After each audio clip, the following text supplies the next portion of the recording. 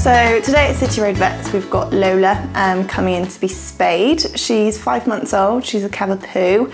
We're hoping that she'll be nice and excited to come in to see us because she's been to puppy parties with us and we see her on a monthly basis doing puppy checks anyway.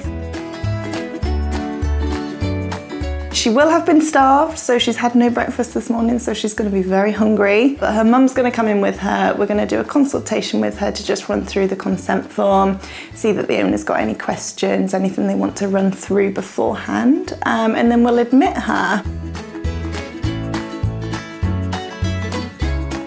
So before we go ahead with the anaesthetic, she'll have a little injection that'll just make her nice and sleepy, makes the anaesthetic a bit smoother as well, so it's a bit nicer for her. And then we'll go ahead with the procedure, usually around about lunchtime. It can last around about half an hour or so, and then we'll put her back in her kennel to recover and keep an eye on her for the afternoon.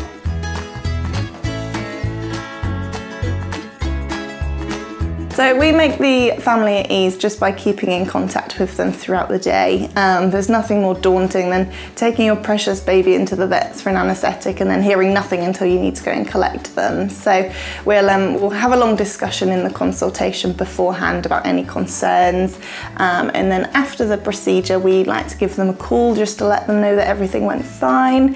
And we do offer as well, we can send them a photo via email of them once they're up and around, usually out on the lawn, just to show them that they are all okay. Lola's procedure went really well today. She's up and about, she's very excited to see her mummy again. She'll have a bit of food here with us later on so she doesn't go home entirely ravenous, and she'll go home with some pain relief as well just to cover her for the next 5 days or so. We'll see the owner out this evening, later on about 3 o'clock-ish, and just run through all the post-op care information that they'll need to know about.